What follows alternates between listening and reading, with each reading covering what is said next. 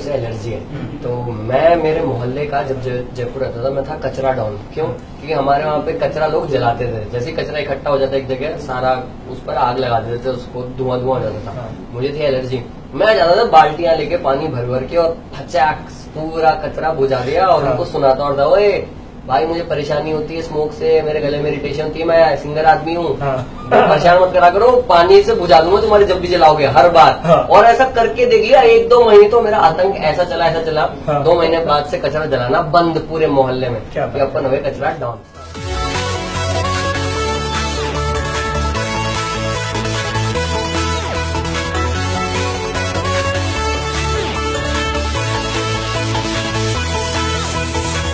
Hi guys, I'm Mohit Joshi and welcome to another episode of the MJsow, and this is for the very first time an episode that's not happening either at my house or at the house of the artist or the studio of the artist whom I'm interviewing. We're doing it at a very special location for me, one of my favorite places in Mumbai city right now.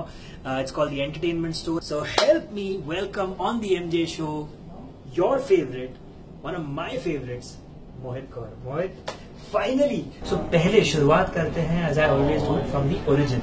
शुरुआत कैसी हुई तुम्हारी? How did you get into the music space? तो है ना भैया, कैसा कि ये 9th के आसपास की बात है। मैं है ना लिखता तो पहले से था, मतलब पोएट्री लिखता था या कुछ भी स्टोरीज वगैरह से क्रिएट करता था। फिर है ना उस टाइम के बात है 9th में इंडियन आइडल आया था। तो इंडियन आइडल में उदित नारायण जी जज थे शायद 2nd सीजन के। तो वो ना मुझे बड़े पसंद से थे। तो और उसी टाइम आई थी स्वदेश मूवी, उसके वो गाने थे ये तारा वो तारा हर तारा और यूं ही चला चल रहा है, जो मुझे बहुत पसंद थे। तो मैं ऐसे गुनगुनाता था। तो मेरा जो बेस्ट फ्रेंड था ना निखिल, तो उसने मेरे को बोला कि है ना भाई तेरी तो आवाज उदित नारायण जैसी, भाई तू तो क्या गाता है। उसने अभी भी बोल दिया, जबकि मैंने कुछ भी ना सीखा था ना कभी कुछ किया था। तो मेरे को लगा यार मेरा सबसे अच्छा दोस्त मेरी तारीफ कर रहा है, तो क्या बता मैं गाता हूँ अच्छा ऐसे करके। तो मेरे को शौक चढ़ गया। फिर उसी टाइम में निखिल की वजह से पोइट्री तो लिखता ही था, फिर मैं गाने भी लिखने लग गया। फिर मैंने एक दिन मेरे नाना जी को, जो मेरे नाना जी फोक सिंगर है, और ये मुझे कब रियलाइज होता है जब मैं 10th में म्यूजिक में इंटरेस्ट आता है ना मुझे, तब जाकर रियलाइज होता है कि यार मेरे नाना जी तो ऑलरेडी सिंगर है, वो तो यही काम करते थे कब से।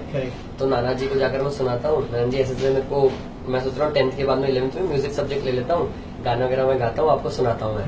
तो नाना जी को सुना और नाना जी ने कहा कि बेसुरा बेताला और तेरा कोई स्कोप नहीं है म्यूजिक में, छोड़ दे भूल जा। क्या सुनाया था?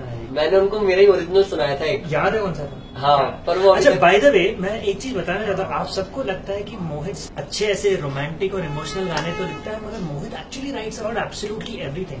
तो जब नाना जी को सुनाया था, वो क्या टॉपिक क्या था? गाने का टॉपिक क्या था? वो भी रोमांटिक था। अच्छा वो भी रोमांटिक था, मगर डू यू रिमेम्बर, थोड़ा सा याद है क्या था वो गाने का?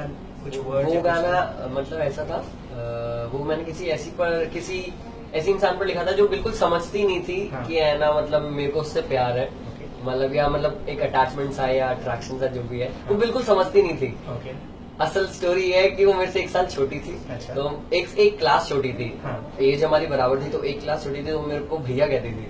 तो मैं उसको कहता था यार सुनना, तुम भैया क्यों बोलते, तुम मोहित कह दे, मोहित सर कह दे, मोहित कुछ भी कहते, भैया मत क्या। अब वो मेरे से पूछते मैं आपसे 1 क्लास छोटी, मैं आपको भैया नहीं कहूंगी तो और क्या कहूंगी। और मैं उसको कैसे समझाऊंगी यार यार ये अपने इंडियन मोरालिटी के कारण कितने सारे रिलेशनशिप्स का प्रॉब्लम हो जाता है। सबको अगर भैया बोल दिया तो फिर वो लोग लाइन कैसे मारेंगे तुम लोग के ऊपर? मतलब फिर क्या हुआ है ना, फिर मैंने उस पर एक गाना लिखा था कि समझी नहीं सोची नहीं मेरी बातों में तू क्यों खुलती नहीं। तो ये मेरा लाइफ का फर्स्ट एवर सॉन्ग्स में से एक है जो मैंने कभी बनाया लिखाया। और यही सुनाया था नाना? ये सुनाया था नाना जी को। तो उन्होंने बोला कि सिंगिंग तो नहीं जमेगा, तो फिर क्या करेंगे? तो है ना अब मुझे क्या है, पसंद तो ये आ रहा था बहुत ज्यादा, और मुझे बायोलॉजी, मैथ्स और फिजिक्स, ये तीनों मेरे फेवरेट सब्जेक्ट्स थे इंग्लिश और हिंदी के बाद में। क्योंकि इंग्लिश और हिंदी में स्टोरीज और पोएम्स हुआ करती थी, तो ये मेरी सबसे फेवरेट 2 सब्जेक्ट्स थे। तो है ना ये 3 सब्जेक्ट्स में ज्यादा इंटरेस्ट है। अब ये नहीं हो रहा लिटरेचर या मतलब आर्ट वर्क नहीं हो पा रहा है, मैं उसके लिए नहीं बनाऊं नाना जी के अकॉर्डिंग, तो मैं क्या करूं। तो बायो मुझे पसंद थी, और इसका भी एक रीजन था, वो मैं कभी आपको बताऊंगा। ओके। तो है ना, एक्चुअली क्या मेरे जो दादी थी ना, हाँ। उनके कुछ ऐसे डिजीज होता था जो इनक्योरेबल था। ओके। तो है ना, मैंने मेरी बायोलॉजी वाली मैम से पूछा कि मैम इनको कैसे क्योर कर सकते थे, तो उन्होंने कहा कि बायोटेक्नोलॉजी एक ऐसा फील्ड है जिसमें आप हर तरह की बीमारी का क्योर कर सकते हो, एक फ्यूचरिस्टिक अप्रोच है, फ्यूचरिस्टिक टेक्नोलॉजी है। तो मैंने कहा यार मैं ऐसा कर सकता हूँ, तो अगर मैं ये सब्जेक्ट ले लेता हूँ तो मैं मेरी क्या होता है, मेरी दादी को ठीक कर दूं मैं, ऐसा करके। तो फिर म्यूजिक के लिए तो मना कर दिया था मेरे को, तो मैं बायोटेक्नोलॉजी के लिए मैंने आगे। और तुमने वहाँ पे बायोटेक्नोलॉजी में तुमने तुम्हारा ग्रेजुएशन किया? हाँ। There you go. So really interesting reason why you picked biotechnology. मगर तो यहाँ से बायोटेक्नोलॉजी की जो पढ़ाई चल रही थी उसमें से तुम रॉस्टार तक कैसे पहुंचे? यार भैया मतलब क्या ही हुआ, मतलब मैं पहले फर्स्ट ईयर में जब मैं गया ना मेरे कॉलेज की, तो मेरे जो सबसे अच्छे दोस्त बने मेरी क्लास के, वो सिंगर सॉन्ग राइटर सारे उसी जॉनर के बने मेरे दोस्त। और हुआ क्या, 10th के बाद में 11th 12th एक साल में ड्रॉप किया था IIT के लिए, और फिर अब फर्स्ट ईयर। तो 3-4 साल से मैं म्यूजिक से मेरा कुछ ज्यादा नाता वाता था नहीं। मैं उसी टाइम मैंने सोच लिया करियर नहीं है म्यूजिक, हाँ लेकिन पसंद है बहुत ज्यादा पता नहीं क्यों अच्छा लगता है गाने बनाना मुझे, तो मैं करता जरूर रहूंगा, पर ऐसा नहीं सोच रहा था कि मेरे को यही करियर बनाना है। तो फर्स्ट ईयर में घुसा, और है ना भाई साहब, फर्स्ट जो मेरे पहले दोस्त बने वो सारे सिंगर म्यूजिशियन, मेरे जो सीनियर्स थे जो मेरे को सबसे ज्यादा पसंद थे, जिनको मैं आइडल मानता था मेरे कॉलेज में, राहुल भैया और अखिल भैया, निशांक भैया, उनका एक रॉक बैंड, वो रॉक स्टार है कॉलेज के सबके सब, वो मेरे को मतलब इंस्पायर करते। मैं उनको मेरे गाने सुनाता सबको, और वो तारीफ करते कि भाई तो ओरिजिनल तो बहुत अच्छे लिखता है, इसको कंटिन्यू रख, क्या पता तेरा कुछ हो सकता हो बाद में। तो अंदर से वापस एक वो कह सकते हैं ना, एक आस जगी, या एक वो इच्छा जगी कि यार मैं म्यूजिक कर सकता हूँ यार, मतलब मेरे में कुछ बात है कि मेरे गाने लोगों को पसंद आ रहे हैं। तो फिर तब मैंने थोड़ा इसमें खुद को वापस से इन्वॉल्व किया और प्रैक्टिस करता रहा, गाता रहा, मेरे बड़े भैया उन सबसे सीखता रहा। और इस तरह से फिर एक दिन हुआ कि थर्ड ईयर में है ना भैया, लाइफ चेंजिंग मोमेंट था। थर्ड और फोर्थ ईयर जो मेरे कॉलेज के थे ना, कि उनमें मैं 2 लोगों से मिला जिन्होंने मेरी लाइफ एकदम ही चेंज कर दी। एक तो मेरा बेस्ट फ्रेंड आकाश बवेजा, और दूसरे उसके और मेरे दोनों के बड़े भैया, और रेस्पेक्ट से और कई बार डर से हम उनको पापा भी कहते हैं, तो अर्चित भैया, तो हम दोनों के बड़े भैया अर्चित भैया, तो उन दोनों ने भैया मुझे बहुत मोटिवेट किया। आकाश तो मेरा फर्स्ट गिटार टीचर भी आकाश है, मतलब उसने मेरे को गिटार भी सिखाया, और उसने ना भैया मुझे वो दिया जो आज तक किसी ने नहीं दिया था मुझे। उसने सबसे पहले एक ड्रीम दिया, सबसे पहले मेरी लाइफ का जो ड्रीम था ना, उससे पहले तक मुझे बस ये था कि मैं म्यूजिक में अच्छा करता हूँ, मैं शायद कुछ कर सकता हूँ। उसने मुझे पहली बार ड्रीम दिया कि मुझे जयपुर नहीं, तू मुंबई के लिए बनाए। मुंबई वो जगह है जहाँ पे तेरे जैसा आर्टिस्ट की नीड है, जहाँ पे तू म्यूजिक डायरेक्टर बन सकता है, या तू अपने गाने दे सकता है फिल्मों में। मैं जाऊंगा मुंबई, मेरे को तो म्यूजिक पसंद है ही, मैं तो गाने बनाते हूँ, अपन दोनों साथ में चलेंगे, मैं तेरे को लेकर चलूंगा, और फिर अपन दोनों म्यूजिक में कुछ करेंगे, अपन मुंबई में जाएंगे। तो उसने पहली बार मुझे वो ड्रीम दिया कि मतलब मेरा ड्रीम था कि यार बस गाने बनाता हूँ, मेरे को पता नहीं था क्या करना है। उसने सबसे पहले मुझे वो सपना दिया कि यार मुंबई वो जगह है जहाँ पे तेरे को जाना चाहिए। फिर अर्चित भैया से मैं मिला, अर्चित भैया का बैंड है जिद, था उस टाइम जिद, अब जिद प्रोडक्शन हाउस है हमारा, हम सबका मिलके साथ था। तो इवन वहीं भी हम सब ने मिलकर प्रोड्यूस किया है वो सॉन्ग। जो कहाँ पे? मुंबई में। तो वो आधे पायलट है और आधे म्यूजिशियन है। तो अर्चित भैया ने है ना हमको बहुत पुश किया, मेरे को और है ना आकर्ष को। इनफैक्ट मेरी जो स्टोरी टेलिंग जो मैं करता हूँ ना, वो मेजरली अर्चित भैया से इंस्पायर्ड है। मैं पहले बस लोगों को बताता था कि मैं गाना क्यों बनाया है, उसको किस तरह से इंटरेस्टिंग वे में या किस तरह से एक इंटरैक्टिव वे में प्रेजेंट करना, मैं अर्चित भैया को देख देख के ऑब्जर्व करता था। तो वो मैंने अर्चित भैया से ही मतलब सीखा है, उन्हीं की तरफ से वो पुश मिला है। तो अर्चित भैया को सबसे पहले रॉकस्टार के लिए कॉल आया था कि है ना इस तरह का एक शो आ रहा है, उसका ऑडिशन आप दोगे क्या। वो साइलेंट ऑडिशन हो रहे थे उस टाइम जयपुर में और बाकी सारी सिटीज में। तो अर्चित भैया ने कहा कि यार मैं तो आधा पायलट और आधा म्यूजिशियन हूँ, मेरे जो बच्चे हैं ना वो प्रॉपर परफॉर्मर्स है, वो इसी चीज के लिए बने। तो तुमको हाँ, तो उन्होंने मुझे, आकर्ष को, सात्विक हमारा एक और भाई है, और अरिंदम, हम चारों को भैया ने रिकमेंड किया कि तुम इन चारों को देखो, ये चारों है परफॉर्मर जो तुमको तुम्हारे शो के लिए मतलब परफेक्ट मटेरियल है। तो फिर उनकी वजह से हम उस ऑडिशन में गए, और फिर मैं उसमें सेलेक्ट हो गया। उसमें है ना 200-300 सेलेक्टेड लोग आए थे ऑडिशन देने के, उसमें अर्चित भैया भी गए थे। और उन सब 200 लोगों में से 7 लोग सेलेक्ट हुए दिल्ली राउंड के लिए। उन 7 में से एक मैं था और एक अर्चित भैया भी थे। अरे वाह, सुपर। पर फिर अर्चित भैया का दिल्ली राउंड कैंसिल हो गया और मेरे को डायरेक्टली मुंबई उन्होंने ऑडिशन के लिए बुलाया। फिर मुंबई आकर मैं फिर उसमें सेलेक्ट हो गया। क्या बात है। And then you guys know what happened on रॉस्टार। तो मैं रॉस्टार के बारे में अभी बात नहीं करूंगा, मैं बात करूंगा तुम्हारे अभी जो लेटेस्ट गाना जो था। But I want to know कि अभी लेटेस्ट गाना तुमने जो रिलीज किया है वो था वही, राइट? उसके बारे में थोड़ा बताओ, क्यों ये गाना क्यों बना? भैया तो हुआ क्या था कि है ना, मैं किसी को याद कर रहा था, है ना, उसका नाम है आन्या। तो जैसे कपकेक मैंने आयुषी के लिए बनाया था, वैसे वही मैंने आन्या के लिए बनाया था। और मैंने ऐसे बहुत सारे गाने बहुत सारे अलग अलग लोगों के लिए बनाए हैं जिनसे मैं इंस्पायर होता हूँ, जो भी मेरे को म्यूजिकली इंस्पायर करते हैं। तो अब मुझे आन्या की याद आ रही थी, ऐसे ही मैं और मेरे दोस्त सब साथ में बैठे हुए थे और अब मुझे उसकी याद आ रही है। तो ऐसा होता है कई बार, आपके साथ में हुआ है कभी कि आप किसी जगह पर होकर भी उस जगह पर नहीं होते हैं, because you are lost in some other thoughts, in some other world of your own. तो मुझे ना उसकी याद आई, तो मैं उस जगह पर होकर भी वहाँ पे नहीं था। तो मेरे एकदम से लाइन आई दिमाग में कि दिल तो वही है, वही वही जिस जगह तू होता है, जहाँ कांधे पे मेरे सर रख के सोता है। ये मुझे उसकी याद आ रही थी।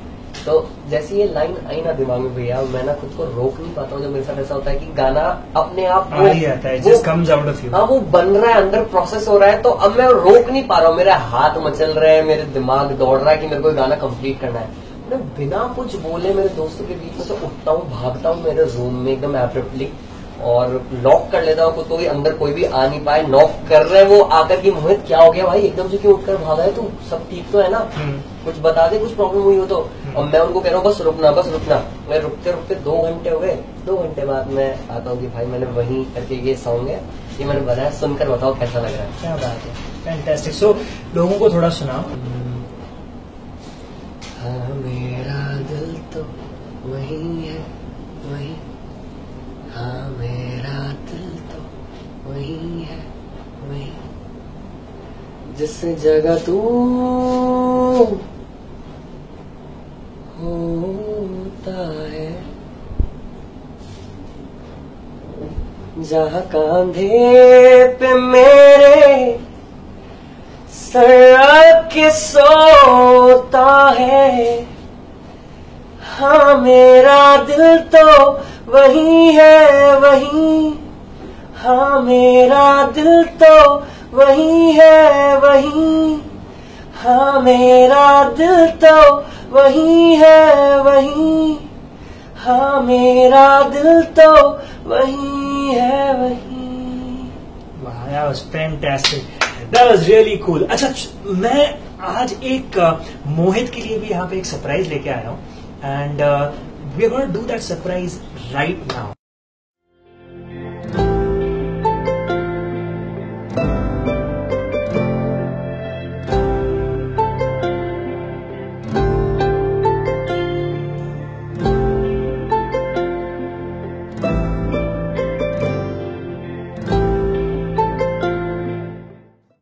आज मेरे साथ एक मेरे फ्रेंड है, he has a company called Magic Encarta. His name is Vivek Singh and he's here with me right now.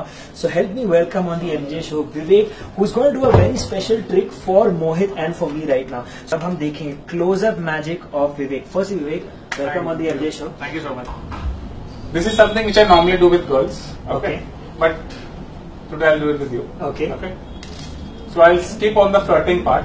That's right now. So we have a card now. If you could just sign it cleanly on the face, on the 6 of hearts. Sign nice and big. There you go. Perfect. I'll just take this card.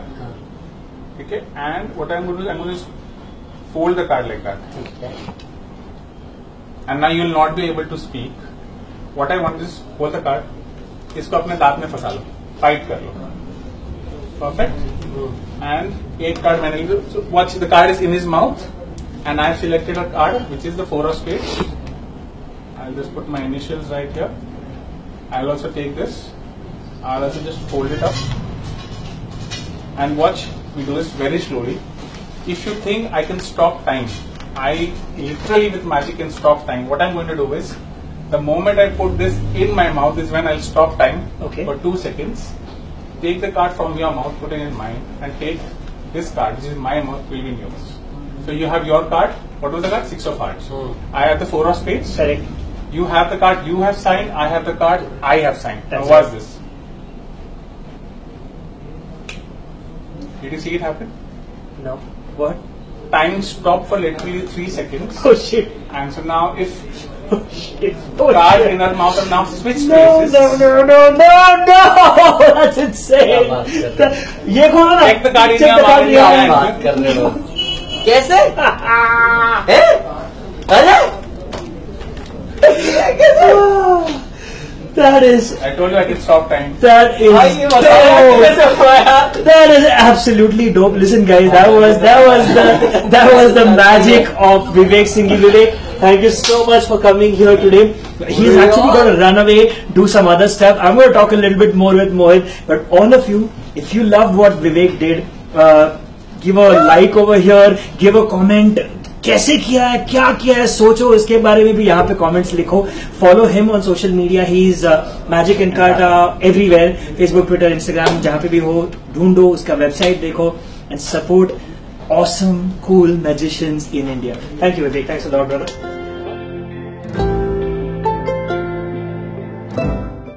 तो मोहित, शुरुआत में मैंने कहा था कि apart from your romantic song जो तुम लिखते हो, मैंने एक एक्सपीरियंस किया पिछले हफ्ते. वो गाना कभी तो आएगा, जब सुनोगे तब बहुत मजा आएगा.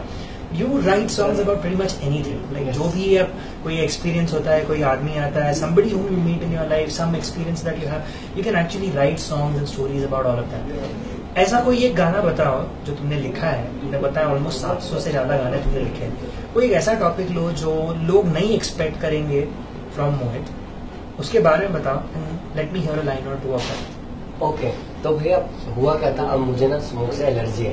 तो मैं मेरे मोहल्ले का जब जयपुर रहता था, मैं था कचरा डाउन. क्यों? क्योंकि हमारे वहाँ पे कचरा लोग जलाते थे. जैसे ही कचरा इकट्ठा हो जाता एक जगह, सारा उस पर आग लगा देते थे, उसको धुआं हो जाता था. मुझे थी एलर्जी. मैं जाता था बाल्टियां लेके पानी भर भर के और फचाक पूरा कचरा बुझा दिया और उनको सुनाता और था, ओए भाई मुझे परेशानी होती है स्मोक से, मेरे गले में इरिटेशन होती है, मैं सिंगर आदमी हूँ, परेशान मत करा करो, पानी से बुझा दूंगा तुम्हारे जब भी जलाओगे हर बार. और ऐसा करके देख लिया. 1-2 महीने तो मेरा आतंक ऐसा चला 2 महीने बाद से कचरा जलाना बंद पूरे मोहल्ले में. अपन हुए कचरा डाउन. ठीक है. तब हुआ क्या भैया, 2-3 साल हो गए अमन शांति से, कोई माइका लाल अपने एरिया में आया नहीं परेशान करने के लिए. हुआ क्या, रात के टाइम, नवंबर का सीजन था, नवंबर का मंथ था. अपने जयपुर में बहुत ठंड होती है इस टाइम पे, बहुत बुरी ठंड थी. और मेरे को एकदम से नाक में आया धुआं आके अपना दिमाग वापस से शॉर्ट सर्किट हो गया कि भाई कौन आया अपने एरिया में, जिसको पता नहीं है यहाँ पे अपना राज चल रहा है. तो मैं गया बाहर देखता हूँ तो 2 लोग जिनके पास कपड़े नहीं थे ज्यादा पहनने को, वो कचरा जलाकर हाथ सेक रहे थे, मतलब हाथ ताप रहे थे. तो मैंने उनको कुछ कहा नहीं. मैं अपने रूम में आ गया, रुमाल बांधा नाक पे और ना रियाज करने लग गया. अब सहना तो पड़ेगा, अब कोई दिक्कत नहीं, चलो यार क्या कर सकते हैं हम. लेकिन भैया वो जो आग जल रही थी ना उस टाइम, वो जो बॉनफायर सा कुछ जल रहा था, वो मेरे दिमाग से जा नहीं रही थी. और एक थॉट दिमाग में चला एकदम से कि वो कहते हैं ना, इश्क एक आग का दरिया है और डूब के जाना है, और इश्क पर जोर नहीं है ये वो आतिश गालिब जो जलाए ना जले और जो बुझाए ना बुझे.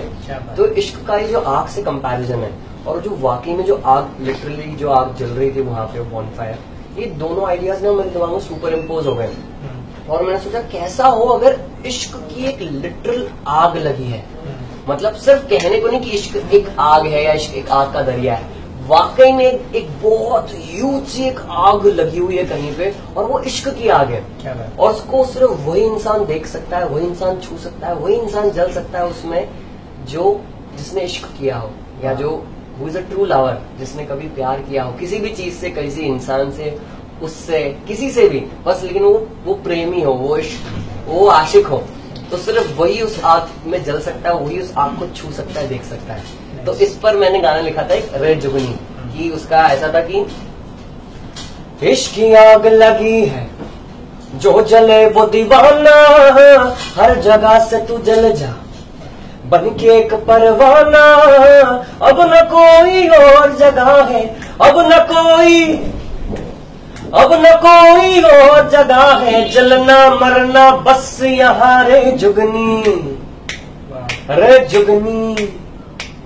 प्रेम आग की चादर से ढकले जिया रे जुगनी, रे जुगनी, पहले राख तो बन फिर प्रेम रचा रे जुगनी, रे जुगनी। तो ये थोड़ा फोक और सूफी टाइप का कुछ एक गाना है। क्या बात। तो ये अभी तो मैंने बहुत ही लोअर स्केल में गाया है, ये वैसे बहुत हाई और बहुत पावरफुल है, इसका म्यूजिक बहुत पावरफुल है। और ये अपना नेक्स्ट स्टोरी सॉन्ग है जो अपने यूट्यूब पे आने वाला है। नेक्स्ट सॉन्ग्स में से एक सॉन्ग है। क्या बात है। इसी पर वो भी वर्किंग चालू है, तो आप प्लीज अपना यूट्यूब चैनल सब्सक्राइब करना कि उस पर जल्दी ये और बहुत सारे 700 गाने तो कहाँ आएंगे, यहीं पे आएंगे, तो सारे गाने आने वाले हैं। तो आप अपना यूट्यूब चैनल जरूर सब्सक्राइब करना, जरूर करना। और आई एम वेरी हैप्पी, मैंने एक्चुअली वही पूछना था अभी अगला कौन सा गाना आने वाला है, वो भी आपको एक आंसर मिल गया। I got tell you something, अगर हमारे जो नाना है उन्होंने अभी देखा होता ना तो he'd be very very happy, very proud of you, and he'd be super happy that you know you're not only following your dream but you're singing so well. जरूर सब लोग यहाँ पे जो हमें देख रहे हैं वो लोग मानते हैं कि you are an awesome singer and I want to wish you all the very best अगले गानों के लिए। और जब